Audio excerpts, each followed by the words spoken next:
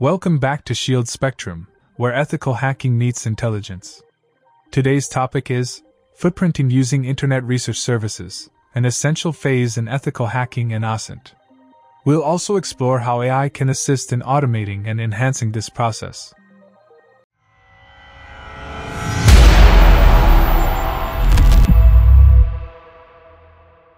Disclaimer: this video is made for educational purposes only. We do not encourage or promote any illegal activity. I will show you how to do a basic subdomain search using Google Dork. You need to type site*.google.com. This will help you find subdomains of google.com. Here, you can see the subdomains that appear before google.com.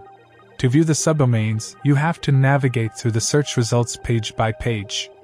This allows you to discover many subdomains. If we want, we can also skip certain subdomains and exclude them from the search. For example, to exclude common subdomains, you can use this Google Dork. Site*.google.com in URL, cloud. Here, I excluded the subdomain cloud.google.com from the results. As a result, the subdomain is no longer shown in the results. Now, we will look at deep subdomain search. This means there are multiple subdomains, one subdomain under another. The query is site*.star.google.com. Here, you can see that two subdomains are shown for all results. We will use dnsdumpster.com. This is a domain reconnaissance tool. Simply put, it is used to find detailed information about any website. It's a domain research tool that attackers can use to find hosts related to a domain. For example, if an attacker wants to attack a website, what kind of information can they get using dnsdumpster? Let's find out. I'm using google.com as an example. Free users are limited to 50 results for a single domain, but the paid version provides much more information. Here, dnsdumpster shows some of records for google.com's subdomains, including the hostname, IP address, ASN name, and details about open services. How an attacker may use this. An attacker can scan these IP addresses to check for any vulnerabilities. Also, if any subdomain is running an outdated or unprotected application, that can be identified and exploited as well. MX records, mail exchange records. These records show that the mail server named smpp.google.com handles emails for the domain google.com. The IP address of this mail server is 142.250.31.27. How attackers may use this. An attacker can target this mail server to attempt spamming, phishing, or even denial of service (DOS) attacks. If there are any misconfigurations or weaknesses in the mail server, those could also be identified and exploited. NS records show the authoritative name servers for the domain google.com. These name servers are extremely important because they manage the domain's DNS system. How attackers may use this. If an attacker somehow gains control over these name servers, they can redirect all the traffic of the domain to their own servers. This is known as DNS hijacking. Here, you can see the TXT records, which include various domain verification codes and SPF, Sender Policy Framework, records. We can understand which servers are authorized to send emails on behalf of Google. If an attacker tries to send emails pretending to be from Google using an unauthorized server, the SPF check may detect it and block the email. Domain verification codes usually don't have much value for an attacker, but if there's any misconfiguration, it could be exploited. Here, you can see a DNS map of google.com, where the relationships between the domain and its subdomains are visually displayed. How attackers may use this. From this map, an attacker can easily understand how Google's network is structured and which servers are connected to each other. This helps in creating a more targeted and well-planned attack strategy. You can discover subdomains using penteus-tools.com. They have a dedicated tool on their website specifically for subdomain discovery. If you search on Google for Penteus Tools Subdomain Finder or Subdomain Discovery, you'll easily find the tool. We selected a website to find subdomains. This tool also has a paid version, but the free version offers limited functionality. The scan takes a little time to complete. But even from here, we can find subdomains. As you can see, the subdomains are being displayed. Using Netcraft to search for subdomains. To find subdomains using Netcraft, there are two useful tools provided by them. https://sitereport.netcraft.com. On this page, you can enter a domain, like google.com, or https://www.netcraft.com. To get a full site report. This includes hosting provider information, web technologies, site ranking, and sometimes related sites and subdomains. Use the Netcraft DNS search tool. Alternatively, visit https://searchdns.netcraft.com. This is a more direct tool for DNS and subdomain lookup.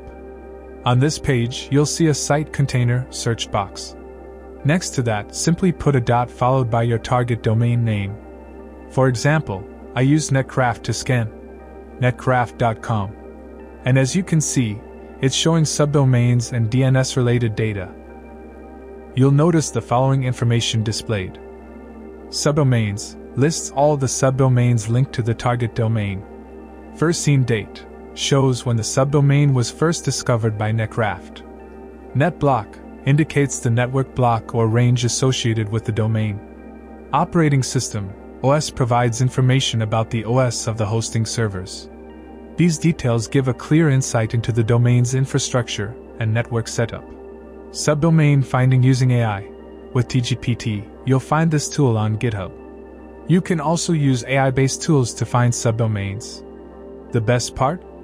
You can use some features of TGPT for free.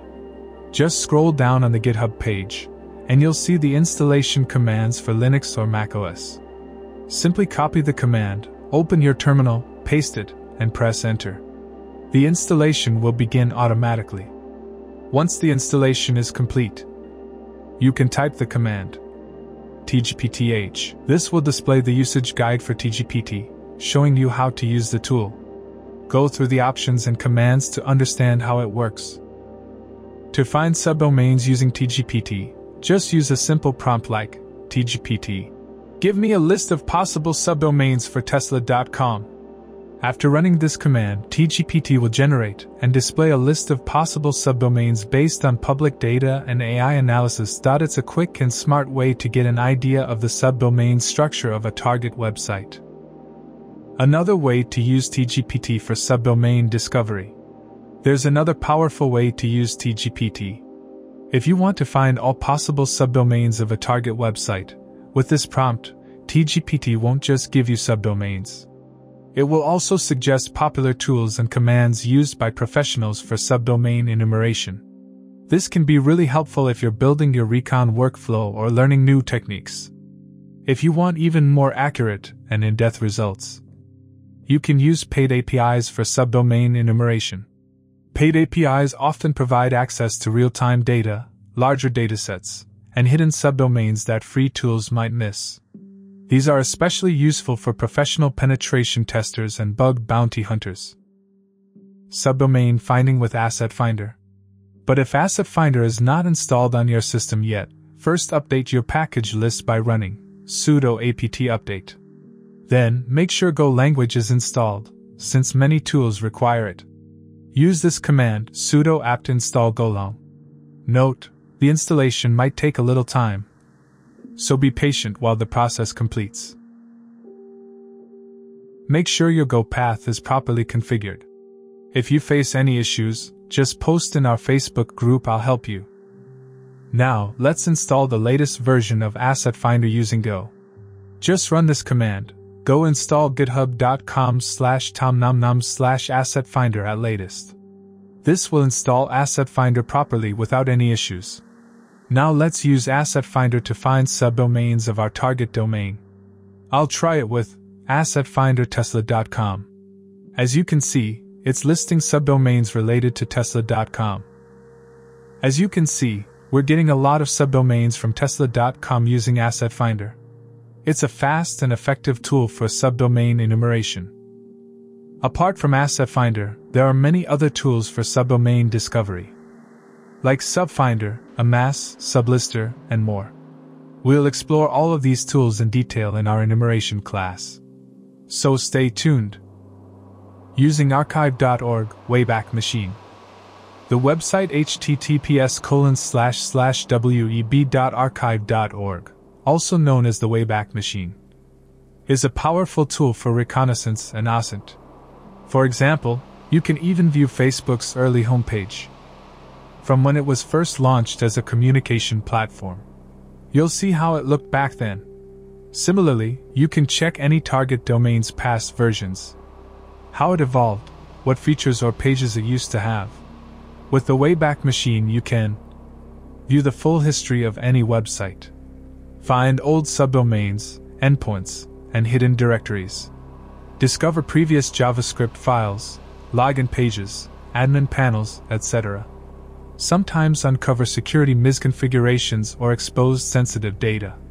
This tool is extremely helpful for ethical hackers, bug bounty hunters, and cybersecurity researchers. Finding information about a target person or business. If you want to gather information about a specific person, business, or even their online presence, there are tools like Spokeo.com that can help. These tools are often used for OSINT, open source intelligence. With tools like Spokeo, you can search by name, phone number, email, or address, find public records, social profiles, and location history, discover information about businesses or organizations. Apart from Spokeo, there are many other tools that offer similar features for gathering data on your target. Dark web footprinting. If you want to search for a hacker, a specific person, or even a targeted organization on the dark web, you'll need to use a search method similar to Google dorking, but for dark web platforms. For example, if you're trying to find information about a hacker or a person, type their name or username directly into a dark web search engine. Or if you're targeting a company, try using specific search queries like target person or organization, site-specific site. The more specific your search, the more accurate and useful the results will be. This method is often used for OSINT and threat intelligence in ethical hacking and investigations.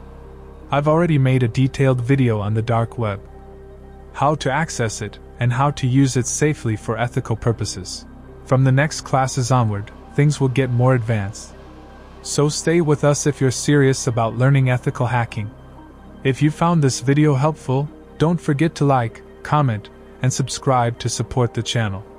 Thank you for watching. See you in the next class.